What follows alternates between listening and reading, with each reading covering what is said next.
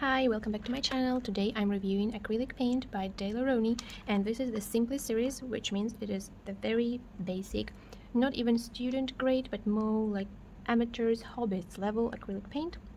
And the price of the set is very low. It is around $11 US dollars, I believe. So if we are to compare this paint to something else, the closest I can think of is actually Reeves paints like this. They come in the same kind of set in a box with 12 colors, and all of them are also 12 milliliter tubes, and I will come back to them in terms of comparing the colors, because even if we will take Winsor and Newton paint or PBO student grade paints, they are a little bit more expensive than this one, still under $20, but I think around $15 to $19, which is not a very fair comparison. So I'll try to make analogies with both price ranges and still try to correlate it in between paints we know. So let's get started. First, it's a very basic package, but what is cool that we can see here that this acrylic paint, according to the brand, we can use them with brush, with a palette knife, meaning for impasto techniques, I guess, or just with palette knife application. We can also use them for pouring, which I have never actually seen anyone using them for pouring. We can use them for canvas, for paper, or as Brent says, even for wood or boards. Let's see the colors and the tubes. So the package itself, it's a plastic, it's very flexible. It reminds me a lot of the Reeves plasticky package box, but I already threw that away. So we have 12 colors. I actually like the choice of colors because it makes a perfect color wheel. And this is a color wheel I made. So we have 3 primary colors: yellow, red, and blue, and we have cool and warm colors in between them when we mix in and get in from yellow to green to blue to violet to red to orange and back to yellow. And if we will keep in mind this color wheel, we will see that this color palette goes exactly in that direction. They have 2 yellows, one is lighter, one is a little bit darker, 2 reds, one is scarlet and one is magenta, violet, ultramarine, blue, 2 greens, and also additional colors, 2 browns, black, and of course white. What I do not like is that the names of the colors are not universal. I'm used to dealing with artist grade paints, and the name will be primary magenta, for example, or it will be dark ultramarine, or it will be specific, like, I don't know, sap green or deep green or something else. And with all these colors it's still okay, but with this light brown and black, which exact shade of the black is it? We don't know, but it only matters for some mixing formulas, and it only makes sense to professionals, but for beginners it actually doesn't make sense. So it's only my personal note of what I do and do not like. And let's inspect the tube itself. So I want you to compare these tubes. These are 2 cheap hobbyist paints, right? Reeves and Rowney. Reeves has like plasticky tube and plastic lid. The Rowney paint, it feels like metal, but it's a very thin ratio of metal, and I can squeeze it easily, and it feels more plasticky than a metal tube like this. This is also a student grade paint, PBO, and I also have a review if you want to check it later on my channel, on my blog. But the quality of the tube is different. You can see I cannot twist it as easily as I can twist this one. Also harder to deform, and also I can feel that it is like this metal, and this is a more professional approach to packaging. But anyway, still the tube is fine. And also what I noticed, that all of the tubes, all of the colors are sealed, and you need to poke it with your lid. Yes, you need to poke it. The color will come out immediately, and there you go, there you have it. It's like a color swatch you have on your lid right now, but be careful because it can also get messy. And you now have the color. I will close it for now. And back to the tube. So there is not much details as well, because again, if I will compare it to slightly more expensive bread, still of a student quality, you can see here I have all details about pigment and about light fastness of that pigment. But here I do not have any of this information. I only have the name of the color and the confirmation that it is not non-toxic and that it is made in England. And that's about it, and that makes sense. Most cheap brands, they do not put details about pigments. However, even Reeves, cheap brand as well, like $11 for a set, I think, of 12 to 20 paint tubes, and still we can see here the code for the pigment that uses that brand. So yes, I would expect to see the code of the pigment used to make this paint, but I understand that most hobbyist paint, most craft paint don't really put it on their label, but it's just a note for myself. Okay, so now I will poke them all. I will not make you watch it, I will pause for that, and we will begin testing and swatching all the colors. I actually want to stop and show you something. I'm now popping them all open, and here we go with the red paint. You can see that the magenta, the violet, the blue are nice, smooth, soft body texture. And here we go with red. It has a little lumpy texture, and it was hard to get out of the tube. We will see how it looks on paper, but it's already a warning sign. Kind of get me worried a little bit. So yeah, we will see about that paint in a second. Okay, I opened them all, I squeezed them on my palette. Actually, a few colors were having like sort of lumpiness in them. It's this lighter green, scarlet red, light and dark brown. Both were not really smooth, so let's see how it will affect their application and what we're gonna get with them. I will use a slightly wet brush because again that red is a little bit lumpy and I don't really know what to do with it, and I will show you. I think you can see how lumpy it is and I'm not sure what can I do about it. I can try and mix it more. Well, the application still is not really affected by the fact that it was a little lumpy, but it's not in general great if the paint has this lumps, because it may end up on the paper or canvas, of course.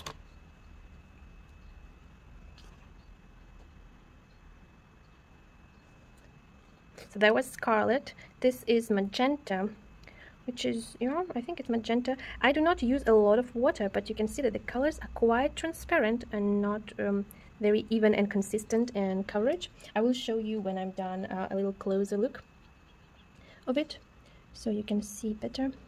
This is violet. I'll try to use a thicker application.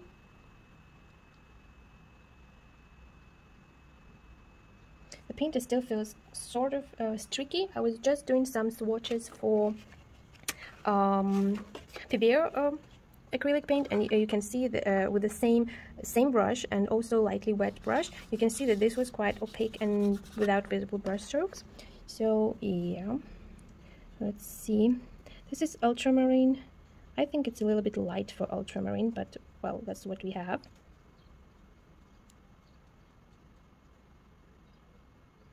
I do find it still quite transparent and uneven, all the colors so far that I saw. We're moving to yellows. I'm just quickly washing and cleaning off my brush so I'm not making a mess.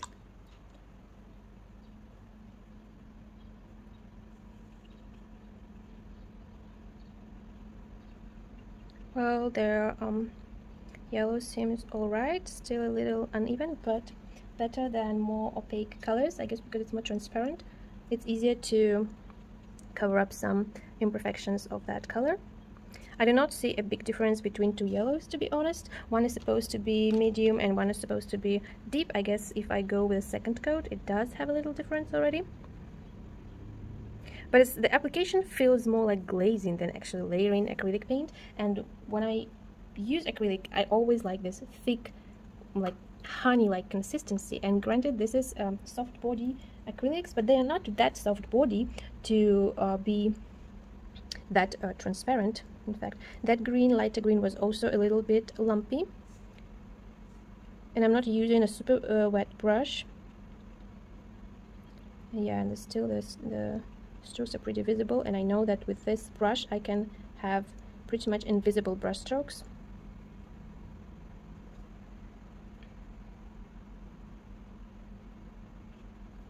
This is deep green, dark green that they call it.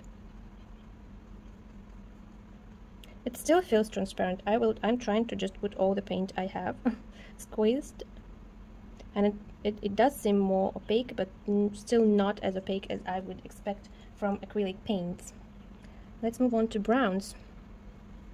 The dark brown is quite lumpy also. Let's see what it does. It's still quite transparent.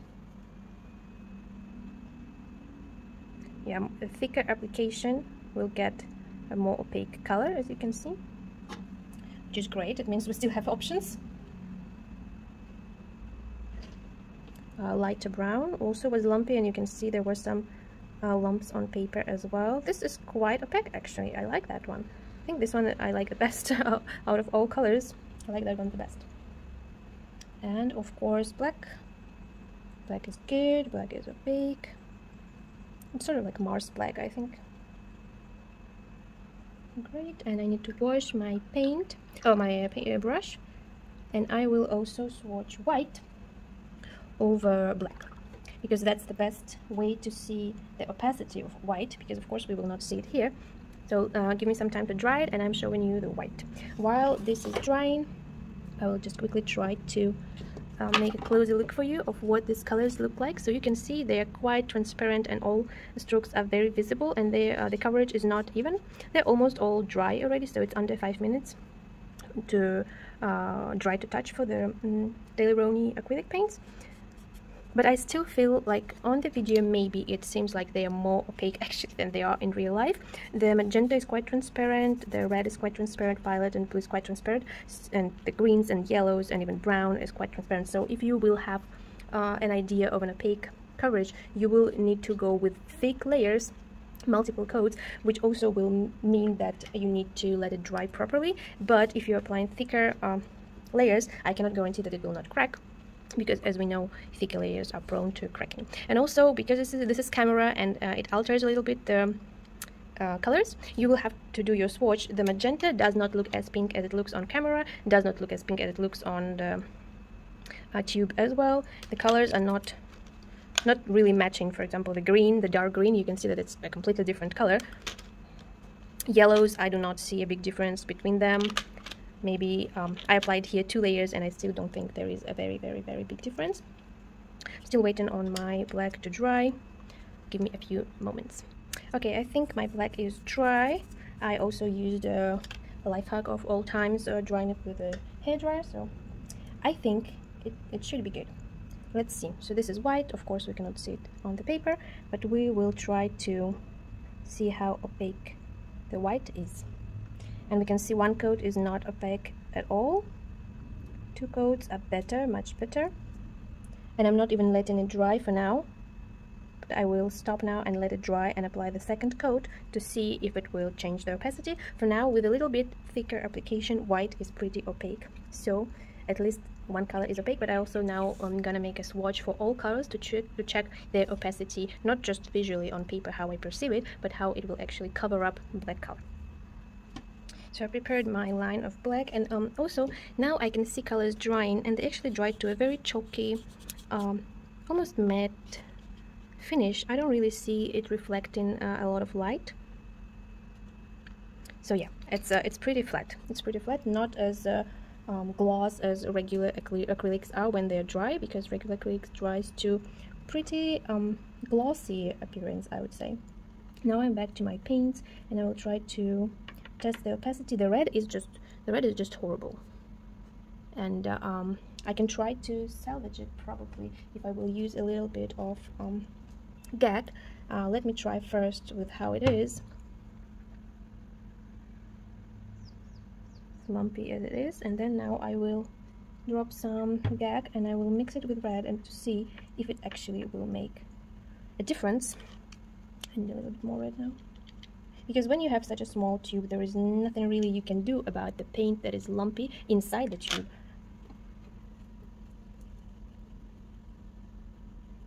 And this is something that I actually see with these cheap paints, acrylic or gouache, quite often. Lumpiness, or another problem, they will come out with a pigment and binder separated.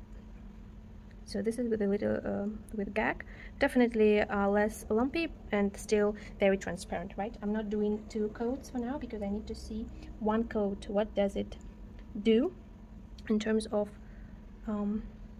opacity, transparency. Magenta, very transparent.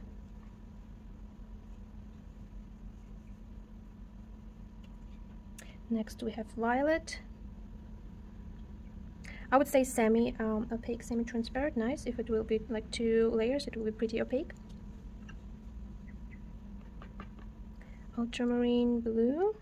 Also with a few layers I think it can be pretty opaque. Now we can still see the underline black, but I think it has potential. Medium yellow, how they call it, pretty transparent. Yes, that's what to be expected from a yellow. Dark yellow, also pretty transparent, but I think with a few coats it can be more opaque than medium yellow. The medium green was also quite lumpy. Let's see, that's actually quite good, semi-opaque, and I think with a few coats can be opaque. I have to say the good thing about this paints so far, and which is good for beginners especially, that they are not super fast drying on palette. They stay pretty wet for this like 10 I think minutes that I'm working with them. The dark green can be also pretty opaque. For now it's not completely not 100%, I would say. Light brown is a little lumpy. I'll just try some more fresh paint.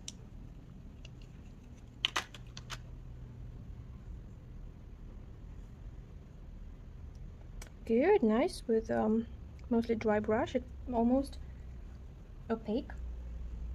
And I need dark brown.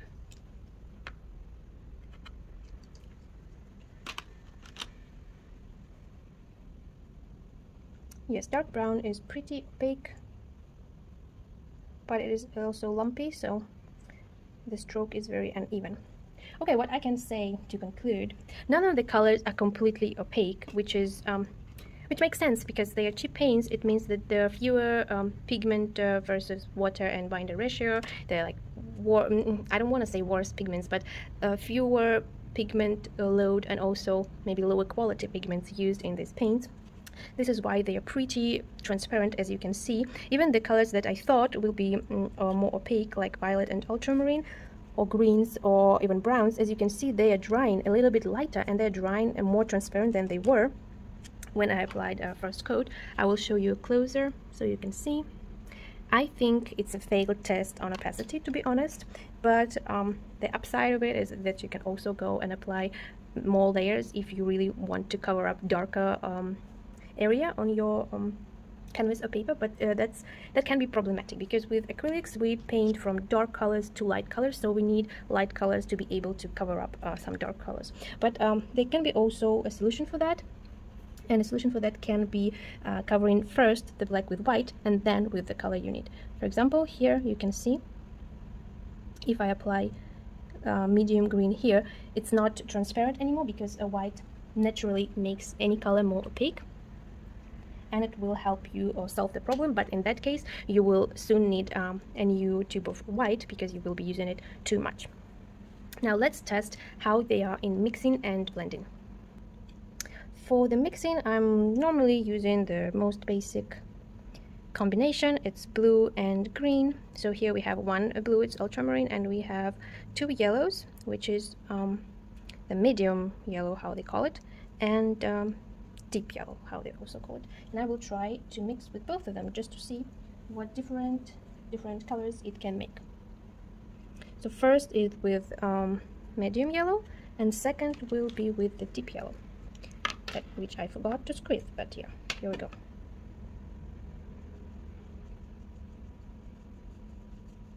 Well, I didn't see the big difference with these colors actually right when we were swatching them, and I don't see pretty much any difference. Yeah, this is a little bit muddier than this one, but I think these two yellows are pretty much the same, so I don't know why we have different names on them and why we have two different colors. We could have had lighter and darker yellow, or yellow and orange. So yeah, on parts of yellows I think I am dissatisfied with that set, but if you are using lots of greens and you're mixing and you're using lots of yellows, this is a bonus. You got twice as much yellows as you would get with any regular set. So if you're a fan of yellow, this is a set for you because you will have two tubes of yellow.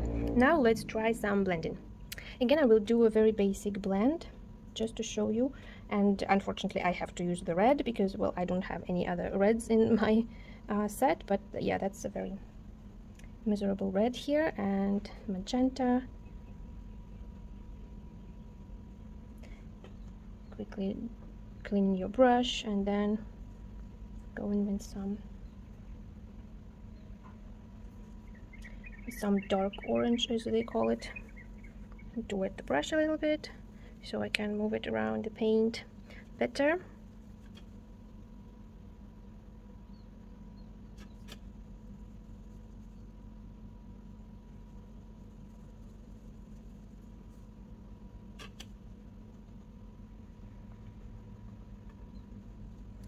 Even with the wet brush, I do not really see the colors blend in super nicely. Yeah, they do blend, but that's not kind of perfect, because if I add a little bit more water to make the paint flow better and spread better, it immediately lifts it up and makes it streaky. So yeah, I'm not sure if I am a big fan of what's going on, but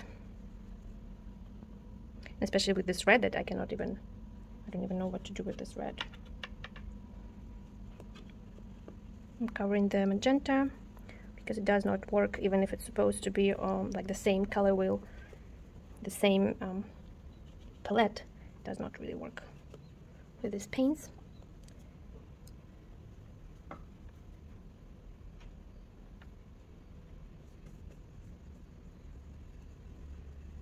I need to add more yellow, and I'll try the light yellow. Maybe in blending it will make sense.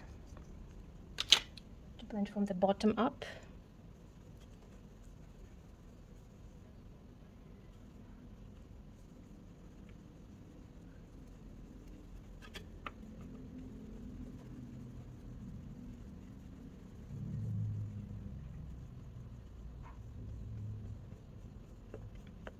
Yeah, again, I'd like you to compare it to another paint, for example, to Bear.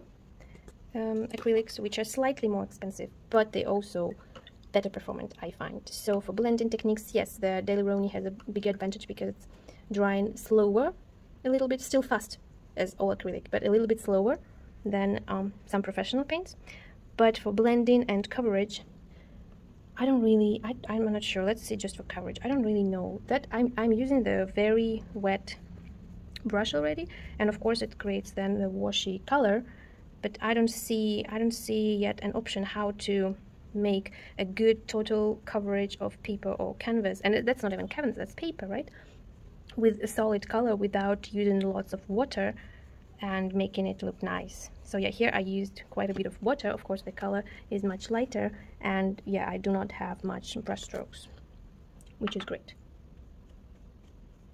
But the blending is still very questionable for me. First, of course, maybe I got unlucky because some paints are lumpy, but also the blending process takes far more time than it could take with other paints with the same color palette, and I think I do not really like it. Mixing, again, I was maybe unlucky with these two yellows. Well, yeah, maybe I wasn't lucky. Let's test something else.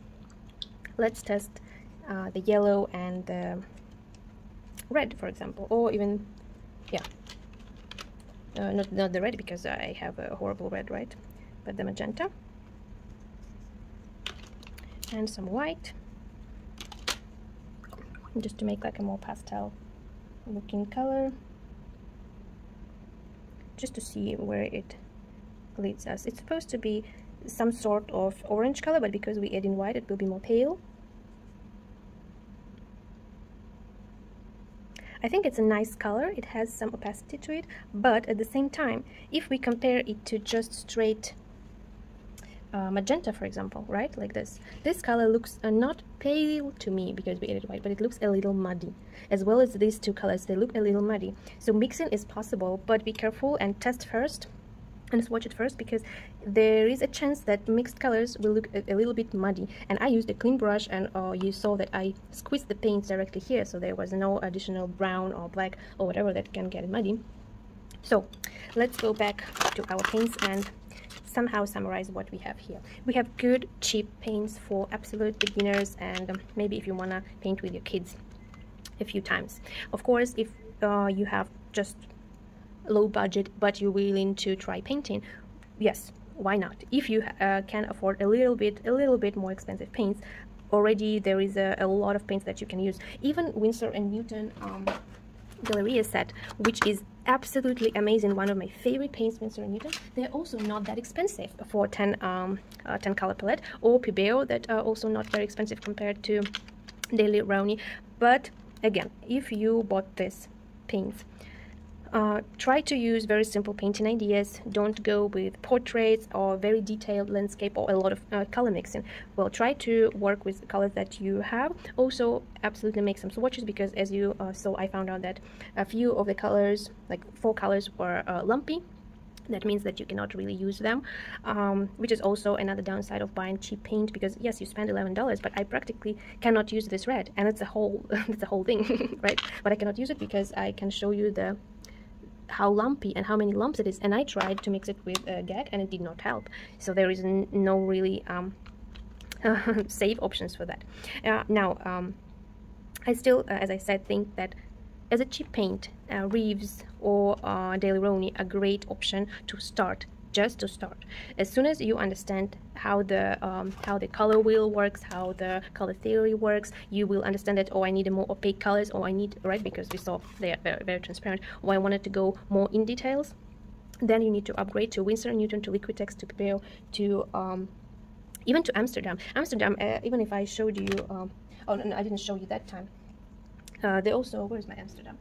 I will show on a big one. They also have a plasticky tubes, but the paint is great. I'm using it all the time, and I find it very good. So just for a few times you can use Daily Rowney. But if you have a few more dollars, and if you're truly willing to learn painting, I would opt for something more professional, even maybe from Daily Rowney brand, or look for System 3. They have also student grade paint, and they also heavy body paint, which is artist grade. So I would look for them, and this can be your play around paint, or for your kids, but not for professional painting, and not and it will not get you through learning all the techniques that you may be using with acrylic paint. I hope it was not too discouraging. I will go back again to show you the colors. They're all dry now, you can see them. The colors are quite vibrant. They, as I said, they are matte. They are not very consistent. They are very transparent, but they work well on paper. And we found a life hack to make them more opaque by using a little white. Maybe not mixing, maybe not blending, flat colors preferably, and using just straight colors out of the tube would be great. And that's it for now. I hope that was a useful review for you, and that was Daily Rowney's Simply acrylic paint set. Thank you.